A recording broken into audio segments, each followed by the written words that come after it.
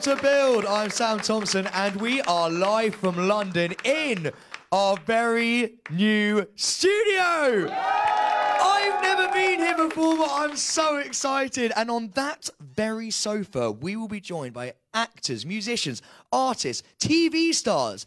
Actually, talking of TV stars, we are joined here today by the writer and cast of ITV show Cleaning Up, which got 6 million viewers on its opening night. Please put your hands together for Mark Marlowe, Jade Anuka, Ben Bailey-Smith and Robert Ems.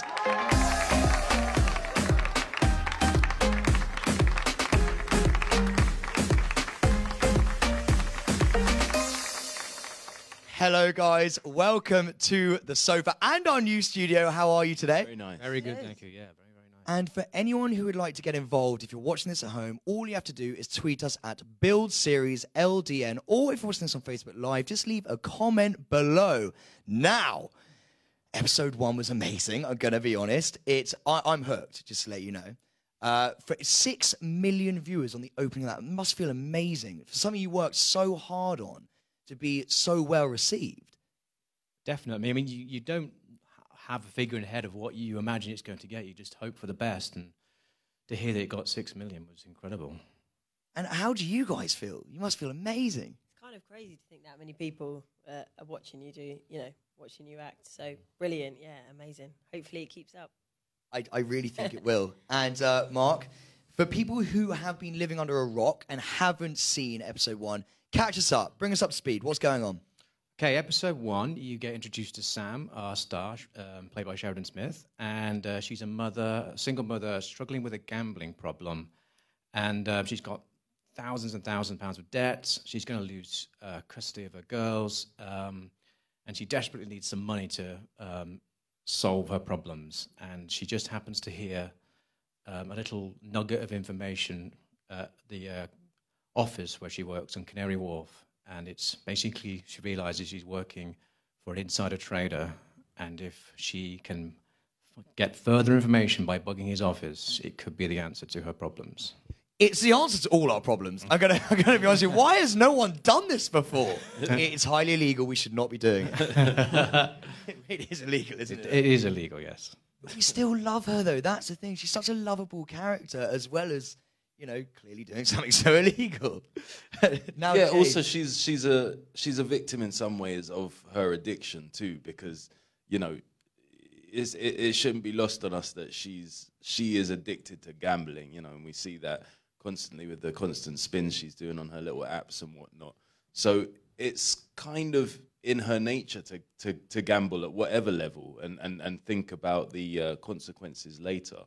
Which, you know, like you say, is wrong, but she is an addict, so she's a victim first. Do you know what I mean? So yeah. And Jade, you play Jess, who is a co-worker with Sam, and also works in a family's cafe. Can you tell us a little bit more about your character? Yeah, well, Jess and Sam have been sort of best friends for ages. She works in her family cafe, and to make a bit of extra money, she started working in the cleaning company with Sam. She's got her own problems. The rent on the cafe has gone up, and so they might have to sell. So she's got to find some other way to make money and also keep the family business alive, which is sort of how Sam manages to kind of get her involved. We actually are lucky enough to have a sneak peek of tonight's episode. It's a little clip of you and your co-worker Sam in action. Wow! I can't wait. I genuinely can't wait for episode 2. I'm a super fan already, I'm going to be honest. Now, you've had a flutter, okay? Just a flutter so far, but it looks like Sam is pushing you slightly more into the game. Can you tell us a little bit more about the dynamic of your relationship? Yeah, well, clearly Sam is quite persuasive. And I think the thing is with Sam and Jess that they're such close friends that there's a massive amount of trust there. And so, you know, even though Jess, my character, is much more probably level-headed, likes to try and get Sam to kind of think before she jumps into something and kind of assess the situation before just jumping in. You know, Jess isn't a gambler. Jess also doesn't think that Sam is still gambling. She thinks that that's in the past and that she's got out of that. And so, yeah, the dynamic is definitely Sam has to try and persuade, but she knows how to do it because, they've been, they know each other so well. She knows Jess. She knows how to, she knows how to make her say yes. I'm sensing ominous tones, though. I feel like it can only go one way. That's what frightens me, because I love both your characters so much. Now, Ben, you play Blake. I don't love your character as much. No, he's a you bad guy. He's a bad guy. You have friction with Jess, and I have to ask you, does your character become any more likable as the series goes on? I mean, ultimately, there has to be, in a story like this, there has to be some villains. One thing I would say about Blake, I suppose, that is halfway positive, is that he's part of, something bigger. And getting blackmailed. He's not, it's clear from those early phone calls in the first episode that he's not necessarily some evil overlord. He's got a wife and a kid, and he's under pressure. And, like he says in the first episode, we've always done small amounts, rarely. Now you're talking about doing big amounts regularly. That's a risk. So he understands that there is a risk there, and he's very conscious of the fact that he's the one who could lose everything. So I don't want to go as far as saying he's got like a huge conscience and whatnot, but he is aware of the consequences. So maybe you could feel a little sorry for him. And at the end of the making day, more stressed as well, isn't it? Yeah. End of the day, he's an insider trader, and they're not great people, are they? Let's be honest. Do you know who's a great person? You, Robert. Yes. You're a great person. Now, you play Glyn. Is it Glyn? Yeah, Glyn. I play Glyn, yeah. And you're a PhD student who's living with Sam, albeit Sam's semi-reluctant. How do you get drawn into this whole shenanigans going on here? Because you're so innocent right now. Yeah, I think, he remains so sort of, for this next episode, he starts to kind of get closer to the family, and Sam begins to sort of lean on him a little bit more, but he sort of still is in the dark about it, really. But the longer he stays in the dark about it, and the closer he gets to the family, the sort of bigger the hole she digs there as well. So yeah, I think that's the kind of, this episode is where she begins to sort of dig a deeper hole for herself, really, which ultimately is just going to potentially end in disaster or not. I actually can't remember how it ends.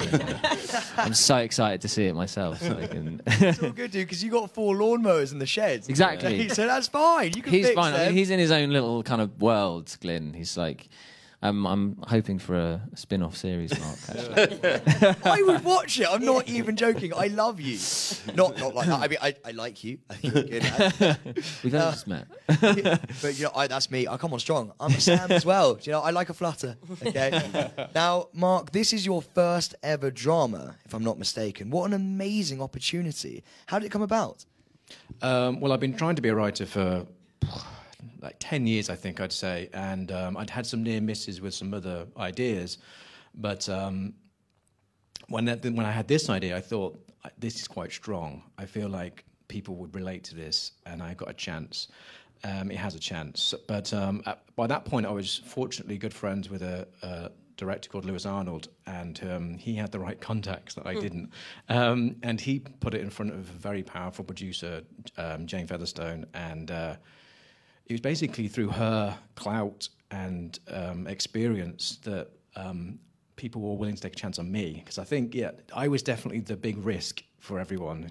Well, it's paid off, Mark.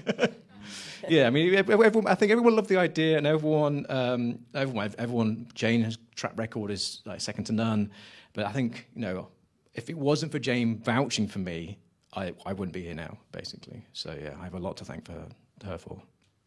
And you have Sheridan Smith. I know. Can't lie it. What an amazing actress. Did you have any involvement in the casting? I was consulted and my opinion was listened to, but Lewis basically took the reins on that with the other producers. But Sheridan's name came up like pretty much straight away. In the meeting, the green light meeting with ITV, that was the first name that came out. They said, "We're thinking of Sheridan. What do you guys think?" And it was like, "Well, yeah, she'd be amazing." But we didn't know whether she'd want to do it or not. And much to my surprise, she read it really quickly, if I remember, and we heard about the next day or 2 days later, and it was suddenly I wasn't just writing anymore. I was writing knowing that Sheridan was going to play the character. Does that help? If you have them in your mind now, does that kind of help you sort of formulate it a little bit more? It did insofar as I knew how great an actress she was, and also I knew that she could do drama really well. I knew that she had also comedic sensibilities that were great. So I knew that she'd be able to do that balance. And I also knew she was very likable and lovable, so I could have her doing bad things at times, and audience would be willing to go with her more. But I think the downside was it was Sheridan Smith, and I was thinking she's such an amazing actress and has done such great roles. I need to live up to that standard. So yeah, that was a bit of pressure, I knew. Do you know what I thought was really interesting is how you've made her so multi-layered. As you were saying, she's an addict of the gambling sense, but she still remains lovable. And then she's doing something illegal, but she's trying to take care of her 2 kids. And it's just that up and down roller coaster, isn't it? And I find that so fascinating about her. She's definitely a character that's going to be divisive. People will love her, and some people will, I think, not love her at all, because she is at times doing things that aren't particularly heroic or likable. But I've always thought, as long as everything she's doing is for a good reason. Her heart's in the right place. She makes mistakes, but she then also tries to solve them. So as long as as long as we know that, people I think will like her and go with her. Well, she's a human being, isn't she? Which I think is relatable to all of us. You know, we're not all perfect, and we all have flaws. But as you say, she tries to correct them. And I find that personally really, really interesting. What's she like to work with, by the way? Is she amazing? Yeah, great. I really enjoyed working with her. Yeah, me too. We had great fun on set. Yeah. I was just going to say about her character, though. It is interesting. The kind of the worse the decisions that she makes are, the more kind of interesting the story becomes, and the more we follow her, really. So it's kind of, she's so flawed, she's so lovable, and she's making such bad decisions, and that just creates such like great drama. So no human being is just one thing, and I think that's what a lot of audiences find frustrating. I know I'm one of them. I find it frustrating when I watch something and there's an evil guy who's just evil and a good person who's just good. You know, it just doesn't make any sense on any level. And I think Mark portrays that really well in his writing for Sheridan. And what we know about Sheridan herself is just it's a perfect role for her. I'm not saying she's a gambling addict, but you know, Sheridan's a complex person. You know, she's a really interesting person, and she wears her heart on her sleeve, I think. And you see that passion put into this character as well, which makes her just so watchable. I mean, she's always watchable.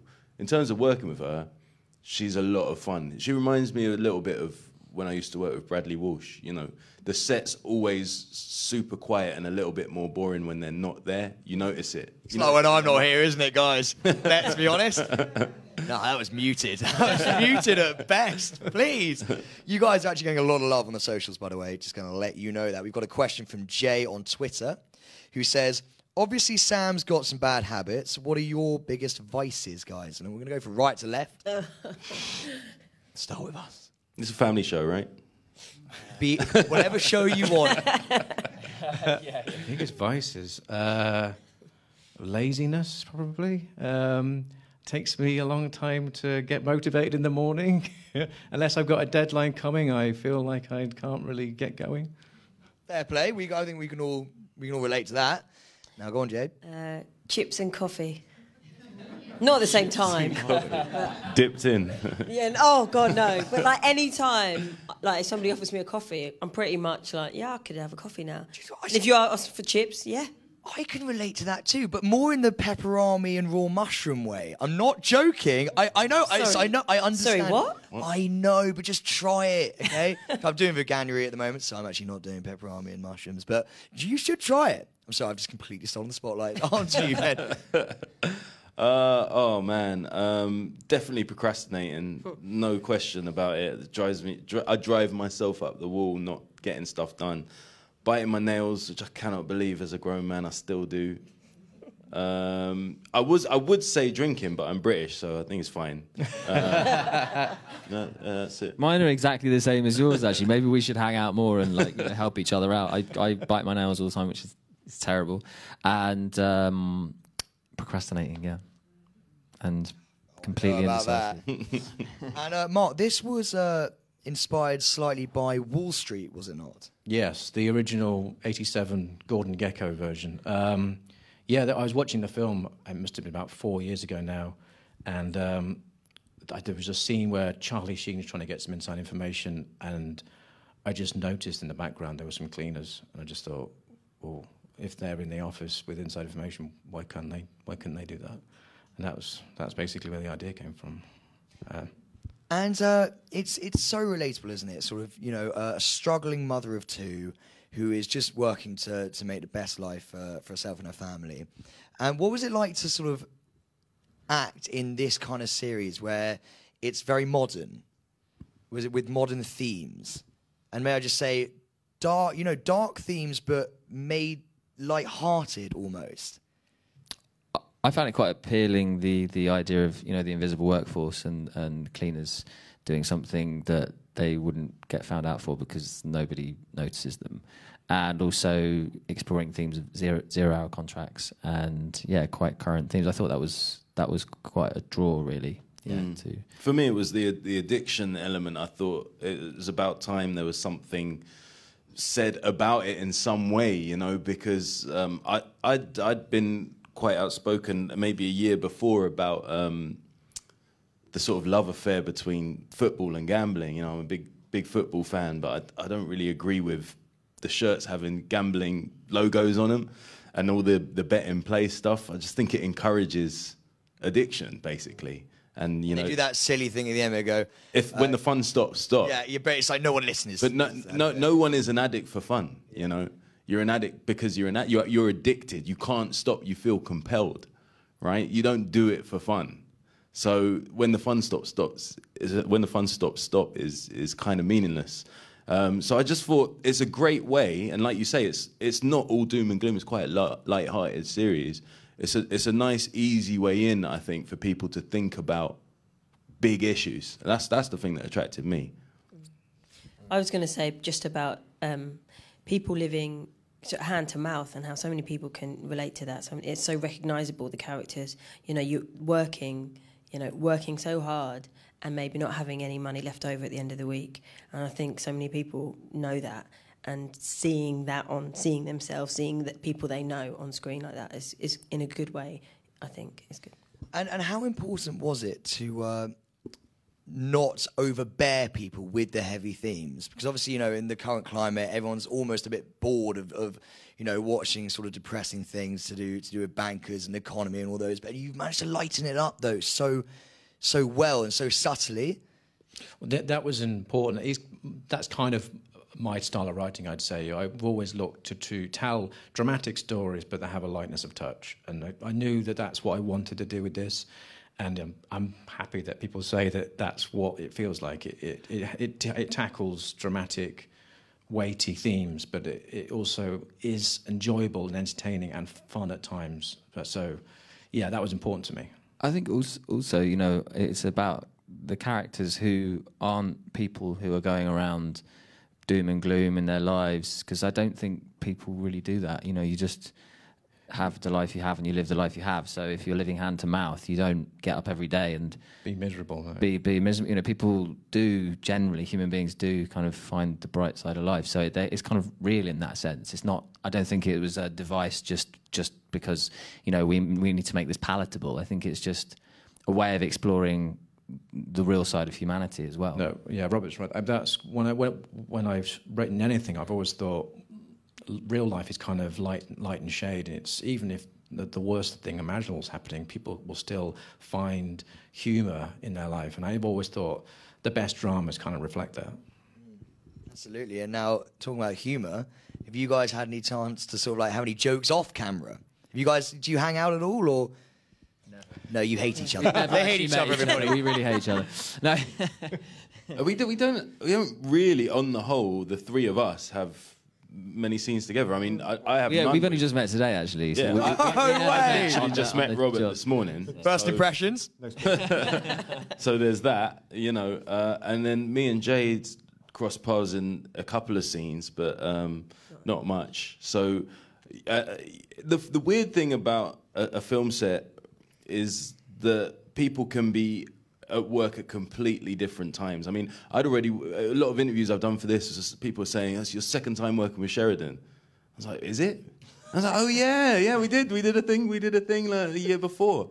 But we weren't in any of the same scenes, you know, and we were on set at completely different times, so we literally never met. And that happens more than you might think. And there are sort of different factions in that respect. So if my first day is 3 or 4 weeks after they've started shooting, then you come in just like coming in late to a school. You can see the friendships have already built, and you've got to sort of be like, hello. That was my 17 years of school, right there. Hello, guys, please! That weird dude over there, no. But in general, I think the set was quite a nice atmosphere. And Sheridan, I think, led the way in terms of laughing and making jokes. She was always doing something wildly inappropriate whenever I walked on You're going to set. have to elaborate, mate. You can't start like that and not finish it. The thing is, on a film set, people are working ridiculous hours. Everybody. For actors, it's the easiest because we might be on for 4 or 5 hours, 6 hours. If you're the star, if you're like a number one like Sheridan or like Jade, you might be there for, you know, you might be working 7 to 7, which is still, that's very long. But there's crew that are starting at like 3, 4 in the morning and finishing way after 7 p.m. So the hours are nuts. So you get a little bit. You go through these phases. Sometimes you're sort of stir crazy. Other times, because you have like 3 hours of sleep and 21 hours with these other people, it's a bit like camp. Do you know what I mean? So everybody's sort of in it together, and you pump yourself full of sugar and you just muck about. You know, you try and have as much fun as possible, because above everything, the glamour, the stars, the ratings, the audience response, above all of that, filmmaking's super boring, man. Like, it's so boring. So you've got to have fun. He's found a tiny layer under star status, sort of going to events, premieres, a tiny little bit, yeah, it's slightly boring. We would all like to do what you do, Jussie, mate. I'll tell you one thing. There's a scene, I can't tell you too much about it, and I think it's Ep 5, where there's a lot of, I'll just say, outdoor physical action involving myself and Sheridan. Right? And shooting outdoors with someone of her star quality is not straightforward, because obviously people recognize her and they freak out. Yeah. And on this particular day, I just don't think it gives too much away to say there's a chase going on. No. Can I say that? Yeah. There's a chase going on. Right? I don't give a spoiler, but here's the spoiler. What made it funny is there's Sheridan running, and there's me running, and there's the paparazzi running as well. Everywhere we went, this is like Sheridan, me, paparazzi, trying to ambush her. You know, that was a particularly crazy day. But yeah, we had a lot of fun in general, I'd say. We hung out quite a bit, and we actually hang out in real life as well. We are actually mates. We knew each other before. We're more mates off camera than we are on camera, to be honest. Oh, lovely, besties. It was actually really nice. We bumped into each other at the audition, and then we both realised that we both got. That's the best bump into when it comes to actors, like at an audition. Yeah. If you're a black woman and you bump into a ginger man, you won't go for the same. That's a friendly bump into, because you just think, I hope you get it. Do you know what I mean? Guaranteed you're not going for the same role. I don't want you to leave the sofa, but I'm so sorry. That is all we have time for. Honestly, it's gone so fast. Now, cleaning up is on tonight. I will be at home with a cup of tea watching it at 9 p.m. Remember that, 9 p.m. Please put your hands together one last time for the writer and cast of ITV's Cleaning Up.